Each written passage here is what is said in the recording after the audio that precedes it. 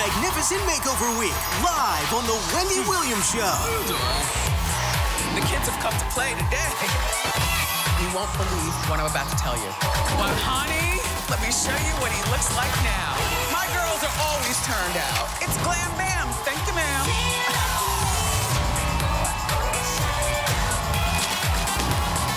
Now, here's Wendy.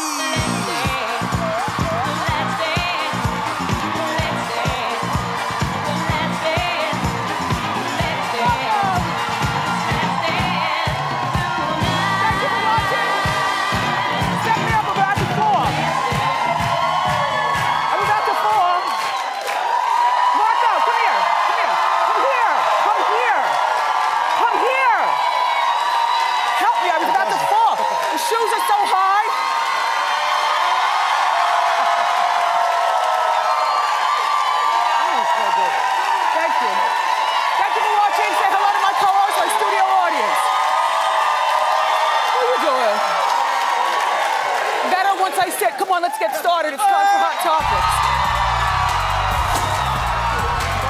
Thank you.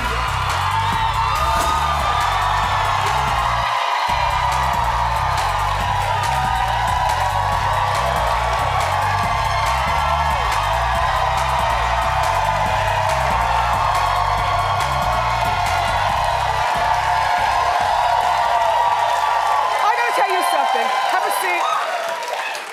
It's more, everything is better when you're sitting. It's Magnificent Makeover Week, and today I am doing disco. Yeah. It's like Halloween, only it's not Halloween. The problem is the shoes are higher than I'm usually wearing, and I almost caught it right here on live TV. Now, I'm already in the fall of shame. So, Marco, thank you very much. That's Marco Gloria.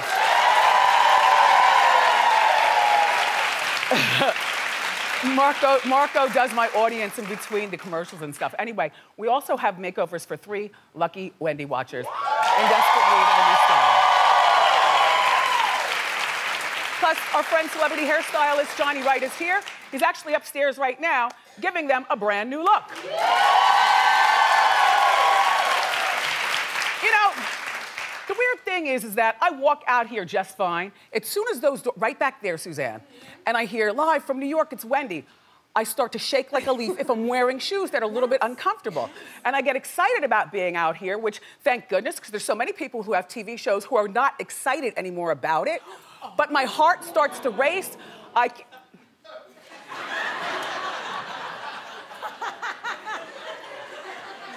Just being real. But my heart starts to race. I almost want to throw up, and then the doors open. 8 seasons almost, and the same feeling happens every day.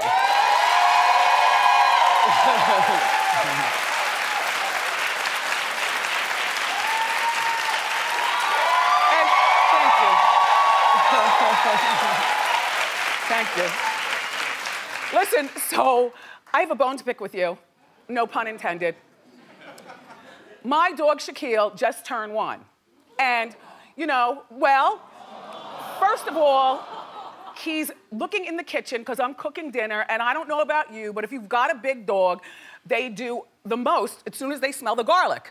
Hit the pan. So he's outside playing. No, it's not raining. The ground is wet. That is slobber on the window because he really wants to come in.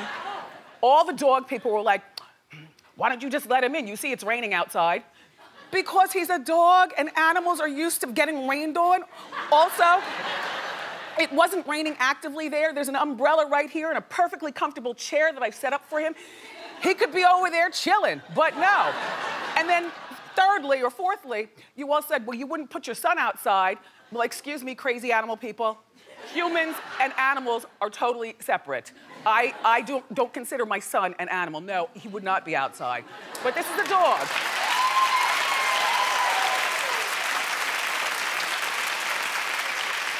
I posted it, you know, on Facebook, and people had a fit.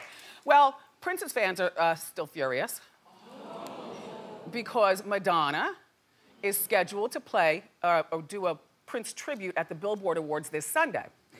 Now, the thing is that they say it's a tribute. Doesn't mean she's going to perform. I have no sheet. For all we know, she could come out there and read Prince sheet music. I I mean, I don't know what she's going to do. My assumption is that she's going to perform, and there's a petition online, and already over 6,000 people have signed it saying that she's not worthy. Oh, really, Prince people? Well, who do you think is worthy?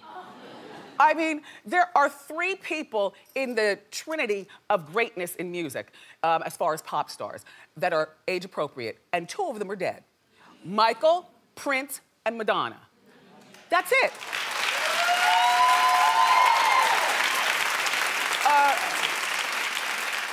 And, you know, we say a lot about Madonna here on the show, and we will continue to.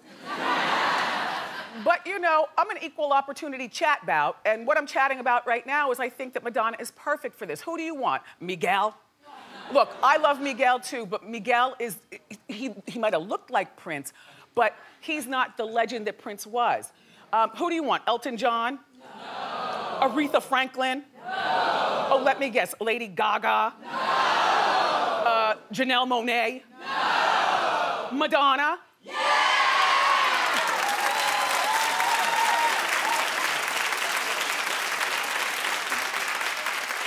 And I like all the people that I mentioned, but let's be fair and talk about a tribute. I mean, Prince and Madonna have a long history. He appeared twice on her Like a Prayer album. They dated in 1985. Okay, well, he was really weird to her. She said, you know, they had gone out for dinner, and all he did was sit there and sip tea daintily. She said daintily. I guess that... And she said it freaks her out when people don't eat, plus sip tea daintily. Anyway, so then they fought for years after the dating, but they had recently made up. Madonna was out in Minneapolis doing a show, and Prince invited 30 of her roadies along with her over to the house, and Madonna and Prince disappeared in the backyard for a long period of time while the entourage was inside partying, and apparently that was the point where they made up. So again, petitioners, please have several seats. You know,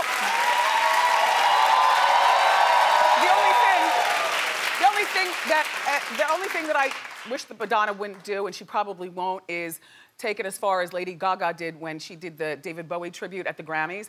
Because what Gaga did was, and people were kind of upset about that, like, this is the Ziggy Stardust David Bowie. And she tried to get the look and the whole affectation, whereas Madonna, you just go out there with your booty out. Oh, you and he do have that in common, Prince. You go out there with your booty out and your fishnets, and don't forget your axe. That's what they call a guitar.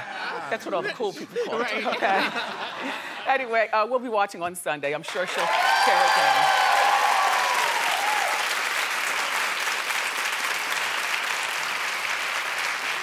So, the time has finally come. We've got a first look at Mariah Carey's docuseries.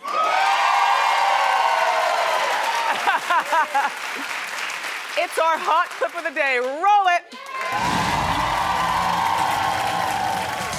She's been going nonstop.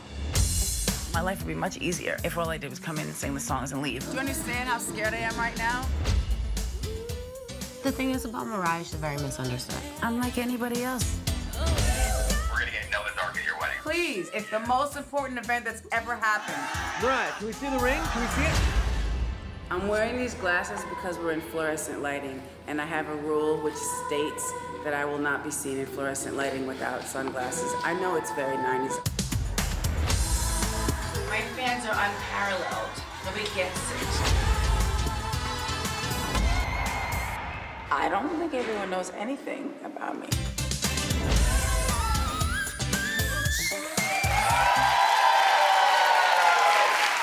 You know, this is what I say. This is going to be really interesting, because first of all, nobody should stand under fluorescent lights. So she's got something there. I mean, I don't know about you and how you are with lighting at your house, but I think I've shared with you, there's a dimmer on every, we don't have fluorescent lights, but you should always be in control of your lighting, you know? Dimmers work really well. Second of all, like when she was on MTV with Cribs, she pretty much showed us who she was. Do you remember seeing that? And in my mind, I believe that this is exactly who she is, like the crazy lady with the glasses. And I think that she'll give us what we need on this docu-series. It's only eight episodes. And as long as they keep her ginger ale bottles filled with extra splashes, darling, it should be good. By the way, this whole ensemble is horrible. But then again, who am I to talk sometimes? But it's horrible, but you have to understand, this is 10 o'clock yesterday morning, where she was doing press for the show. I think that she's good. Listen, here's how I feel about reality shows and a lot of shows. It's so surprising to me. Like, I'll give everything 1 or 2 episodes, and then all of a sudden I'll lose interest. So I'm gonna give her 1 or 2 episodes. It's going to be on E, and it's got to be better than more Keeping Up with the Kardashian, or, sorry, Rich Kids of Beverly Hills, or whoever, Hollywood. No bueno. What else comes on E? I like the E! News, but we get that all week. So when they do the E! News, by the time you see it, you've already seen everything that you need. Anyway, so I have no idea when this is going to air, but some point this year on E! Yeah. On another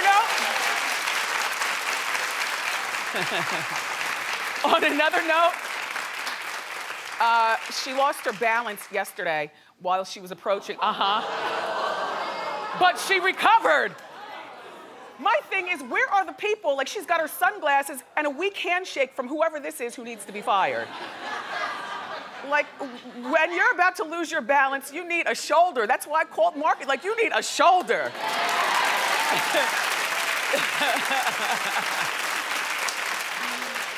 Oh, gosh. So there are lots of celebrities doing breakups and hookups. It's time for our romance report. Hit it.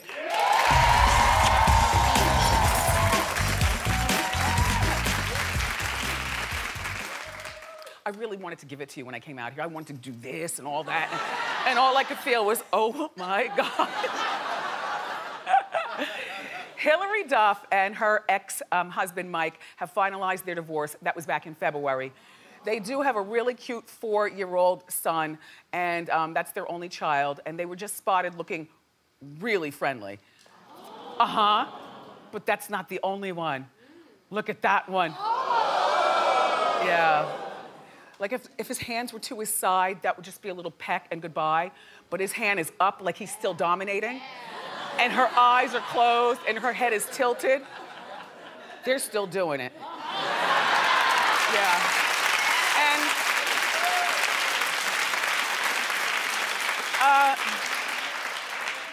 I think that they are still very much romantically involved. You remember, Mike was a hockey player, but he hurt his hip. So when he hurt his hip, you know, sometimes when a man is down on the couch while the woman works all day, they get all prideful, and I guess the fights in the house were crazy. So she was probably one day like, take her wig, throw it down. I want a divorce. I can't even deal with you anymore. I've been working all day and you're still laying on the couch with your hip up. So, by the way, his family used to own the IKEA of Canada, but they sold it back in 2012 for like $77 million. $700 million. So I would have been like, yeah, I'm man down on my hip, laying on a pillow of money, honey. No, but here's the thing. I believe that if you have children, oh, my wig. I believe that if you have children, there's nothing wrong with drive-bys and a lot of flirting and getting together when the kids are old enough to understand. Like at 4 years old, this little boy is so happy that he sees daddy sometimes tuck him in at home, and every once in a while in the morning when he wakes up, sees daddy leave. And mommy has a smile on her face, but it does become tricky because it blocks you from having the next relationship. See, if I were Hilary, I'd still get along with Mike for the time being, but I would also date a lot of other guys. And then as soon as I found out exactly what I want to do or who I want to be with, or maybe I just want to be with myself, then I'd have a more open discussion with Mike about, okay, we can't be doing this anymore, you know. Mike, if I were you too, I would date, because you all are divorced. Anyway, so that's the hookup. Now, on to the breakup. Now, I'm not a real action hero person. I like Wonder Woman on my cups. and in my collection, but not really to go to the movies and, you know, like that. So, but this guy right here, his name is Henry Cavill. And Henry is 33 years old, and he plays Superman. And he just...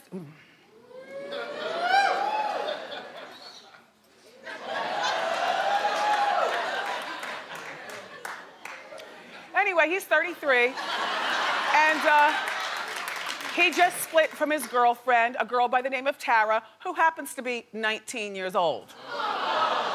All of a sudden, you're not hot for Superman, right? Because you realize, like, Henry's got a problem, and his problem is he probably likes girls with one-word answers and vocal fry. All right, she reportedly is devastated about this breakup because now she has to go back to being a regular college student. She also thought that he was the love of her life. Well, that's easy. That happens when you're 19 and when you're dating a 33-year-old man who's an accomplished superhero.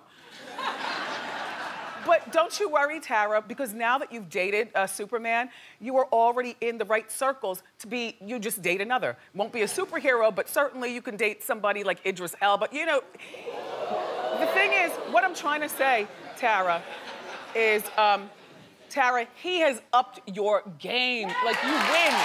You win.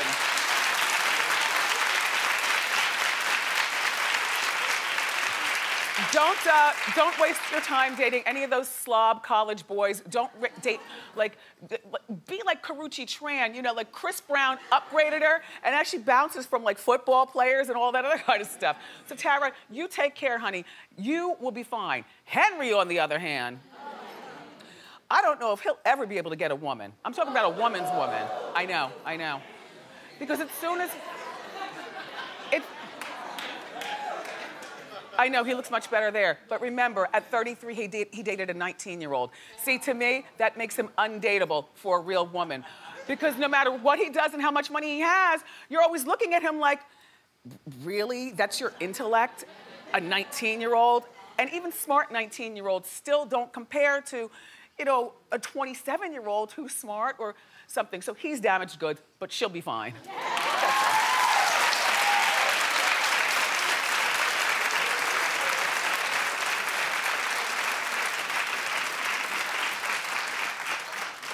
I don't mind subtle jabs at people that you don't like. You know, like when you saw Kelly Ripa walk out with the freedom jacket. That was subtle. She didn't say anything. All it said was freedom. That was grown woman subtle, though. See, Joe Jonas says that he gets compared to his ex, Gigi Hadid's new... I know, you're like, Wendy, where are you going with this story? You went from Ripa to this, okay. Joe Jonas says that he's getting compared to his ex, Gigi Hadid's current boyfriend, Zayn Malik. Well, they're both swirly looking and they're really cute, but Gigi responded with one of those jabs. Not so subtle, because she's young. You know, she doesn't know. It's our hot shot of the day. Hit it.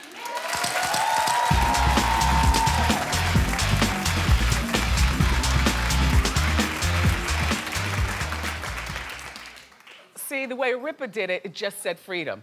The way she's doing it, that's not so subtle. That's not even cool. I don't even know why you're paying him any mind, Gigi. Joe, you'll be just fine. Just don't talk about Gigi and Zayn and move on with your hot life. Gigi's t-shirt, in case you don't see, says, LOL, you're not Zayn Malik.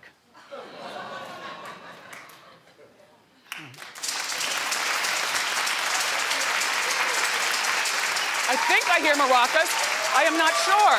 Do I hear maracas? Come on out, Suzanne. It's time for Wendy's vacation giveaway.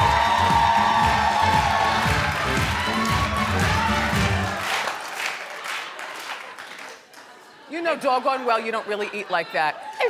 Suzanne is the cleanest eater I know. It's Taco Tuesday! Oh, okay. All right. Let's get today's contestant on the line. Is that organic? You want one? No, you haven't washed your hands. Hello?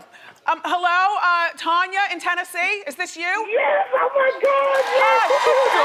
Hi, Tanya. Hi! You're today's contestant on Wendy's Vacation Giveaway. Oh my God, Wendy! All right, Tanya, stop buttering us up because we're gonna find out what you're playing for and then you've got to guess correctly, okay? Okay. All right, Suzanne. Oh, sorry. Spin the umbrella.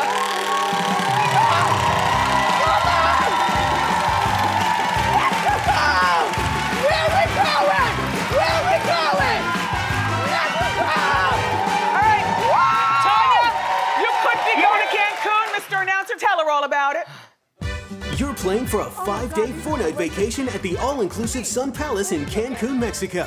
We'll fly you and a guest to this luxurious property by Palace Resorts, perfect for those seeking a beautiful upscale vacation. All right, Tanya, you got to listen closely because you're going to have 15 seconds to answer correctly, okay? Okay, Wendy. And your first answer is your only answer, and this one's going to be very difficult. Okay. All right, Tanya. Yesterday on Hot Topics, we talked about Jermaine Jackson. What New York City landmark did I say his hairline looks like? 15 seconds and go! Lincoln Tunnel. Yes! Tanya, enjoy yourself in Cancun. Thank you for watching our show. Bye-bye. Make sure that you watch our show every day because we might be calling you next.